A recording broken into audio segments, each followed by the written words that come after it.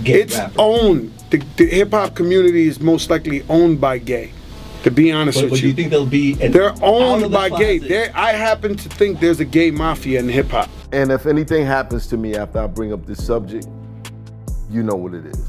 Rappers getting locked up and rappers dying. Yeah, I think I've done songs with gay rappers. You're pretty sure of that. I'm pretty sure of that. Like, 2011, you gotta hide that you're gay? Like, you know what I'm saying? Like, be real. Like, You seem to want to. The average artist walks into a record label who is a pimp and says, please pimp me, put me out. Over the past 2 decades, almost everyone has had his or her opinion on Bad Bunny founder Diddy, and veteran rapper Fat Joe is no exception.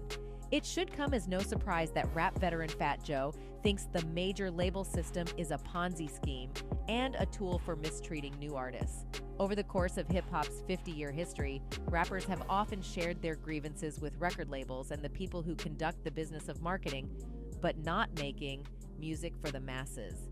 Joe also thinks Bad Boy, headed by Diddy, should be called out for mishandling young male artists and subjecting them to sexual harassment. If your man says he raps and he don't have a deal, there's a problem with that. Fat Joe has always been candid when talking about homosexuality in hip-hop. Joe stays open-minded when it comes to homosexuality. He said back in 2011 that if people are gay, it shouldn't be a big deal. He even said that he's probably worked with gay rappers before going on to eloquently explain, "I'm pretty sure the football niggas is gay. The basketball niggas is gay. Niggas is gay. There are millions of gay people in the world. Girls too." When asked specifically about hip-hop, Fat Joe revealed his gay mafia theory. The hip-hop community is most likely owned by gay, to be honest with you. They're owned by gay. I happen to think there's a gay mafia in hip-hop, not rappers. You know, the editorial presidents of magazines, the PDs at radio stations, the people who give you awards at award shows. This is a fucking gay mafia, my man. Who do you think Joe was referring to, if not Diddy, Q-Tip of a Tribe Called Quest, coined industry rule #4080 way back in 1991. And since then, everyone from Chance the Rapper to Megan Thee Stallion has spoken out against the current system. Russ said record labels would become obsolete, while Meek Mill questioned their accounting practices, while Kanye West once attempted to make details of his deal public. Diddy, on the other hand, has been accused by tens of people he has managed, all saying he used them for all the wrong reasons. Recently, when Fat Joe appeared at the Wall Street Journal's The Future of Everything Festival on Thursday, May 4th, and used his platform to blast the recording industry as it's currently constituted, his arguments came from a long list of complaints filed by a continuum of artists in the hip-hop space. "I don't believe in these people," he said, according to Hip Hop DX. "For one, I feel like the major label system is a Ponzi scheme, and they do funny math. Whenever you try to see something in life, they say numbers don't lie. If you look at a chart and the numbers are so clear where you could say the price of this is this, the price of this is this, and then when you look at a chart and they say 62.1%, 1.2, it's funny math. And so we never understood. We never recouped. You know, you had to be like the Fugees who sold 30 million records to make $1. To back up his claim, he recounted an instance in which even Jennifer Lopez, who he said is a megastar, complained to him that her records never recoup, which means to earn back the initial advance payment a label gives an artist to complete an album. Of course, there are many egos involved as well. Joe recalled being disturbed by having a poster of him at the Atlantic office replaced by one of T.I. after T.I.'s album outsold his, which shouldn't be surprising, all things considered. But rappers, who often don't come from a business background, are always going butt heads with the folks whose jobs involve strategizing to ensure their music actually does well in the marketplace. Joe also did touch on how industry giants like Diddy lead young male artists into sexual slavery, though he didn't say it directly.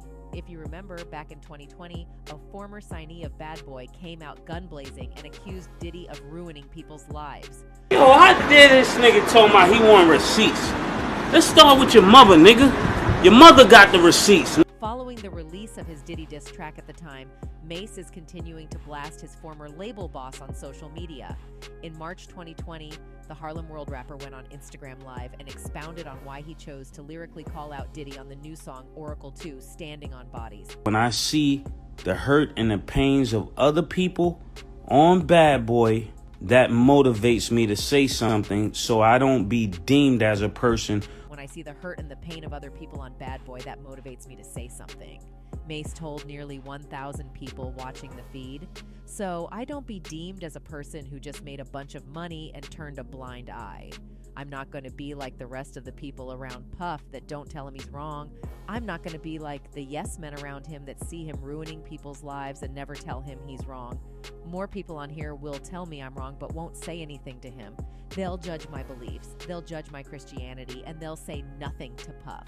They'll say nothing about it's a concert for Biggie and Biggie's own daughter couldn't get in. They don't say nothing about that, but all of his friends got 50 and 60 tickets. We're done with your games. Mace seemingly came out of nowhere with shots aimed at Puff on the new song. He doesn't name Puff, but his bars are clearly directed toward the Bad Boy founder. Since Kane killed Abel, I'm able to kill Kane. Love, don't steal my nigga, change your name. Mace spits in the second verse, a reference to Diddy's name change in 2021. Yeah, I'm just a Harlem nigga repping down a Vegas strip with my own shoed you from Mount Vernon nigga. Go and rep your own hood, Mace later spits. I'm not hating on your Billy Worth right now. I'm only saying what you really work. You ain't no architect. You just a nigga who know how to market death. Go pay his mother what she really worth, nigga. And not only Fat Joe and Mace, who believes Diddy is a terrible talent manager and a terrible moral coach. Wendy Williams, the former radio and talk show host, has in the past exposed Diddy for the immoral handling of his male signees.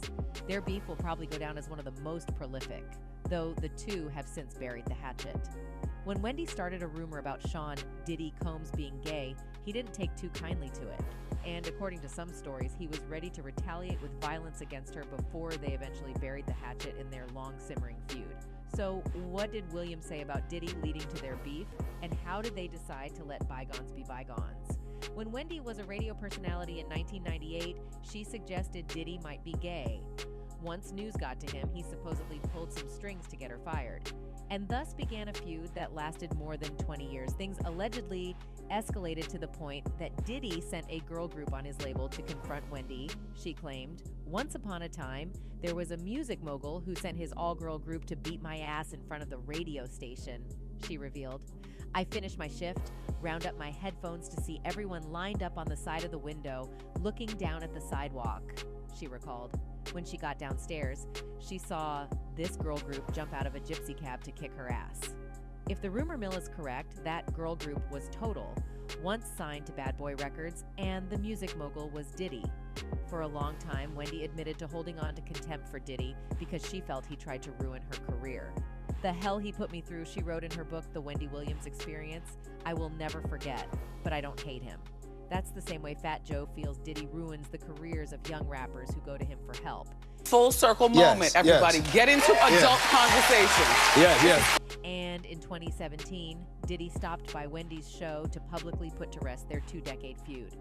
The interview was something she previously said she hoped would happen, though she didn't think it was possible. I know I've pissed a lot of people off, including you, she told Diddy as their interview started, but this is a full circle moment.